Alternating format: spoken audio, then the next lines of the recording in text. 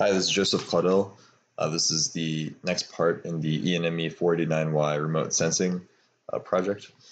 Here you can see the JPEG image. It's a sample. This is at 0 degrees, and this is one of the JPEG images that I took of the orange cone, which was my target for the indoor portion.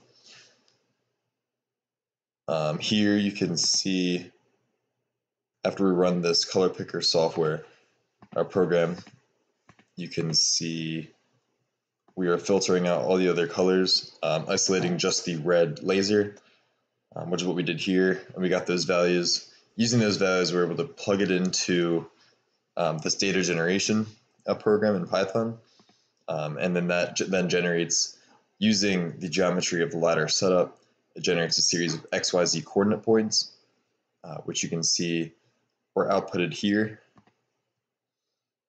And then for a nicer view in MATLAB, the same XYZ coordinate points were run, and then we obtained these 3D image views. So you can see here, it's the cone is against a wall.